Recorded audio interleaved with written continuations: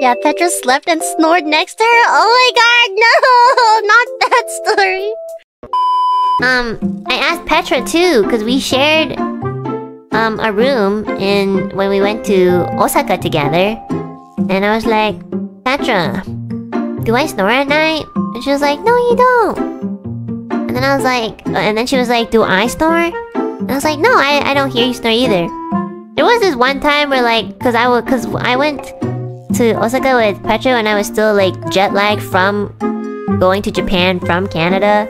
So I remember it was so cute because I would wake up at like 5 AM every morning.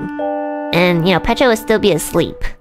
Cause, you know, people are usually still asleep at that time. But I would wake up, you know, first because my jet lag. But I would sleep very early. Like I was sleeping at like 10 or 11. And she would sleep a little later. And I remember like waking up to go to the bathroom, and then I guess the sound kind of like woke Petra up a little bit, and Petra just woke up like super duper sleepy and super cute and was like, oh, is your jet lag still there? And I was like, yeah, but it's okay, sorry I woke you up. And then she's like, am I snoring? And I was like, no, you're not snoring at all.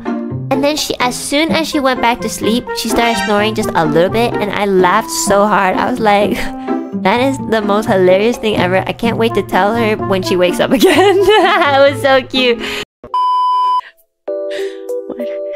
The way I was sleeping silently, and then I woke up and I was like, Enna, was I snoring? I only snore if my nose is like really blocked. I do a lot of weird things in my sleep.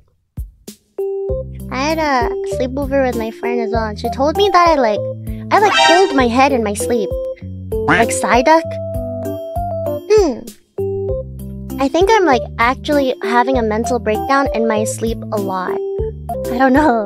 Maybe I need to go to sleep therapy. One hand, both hands, either.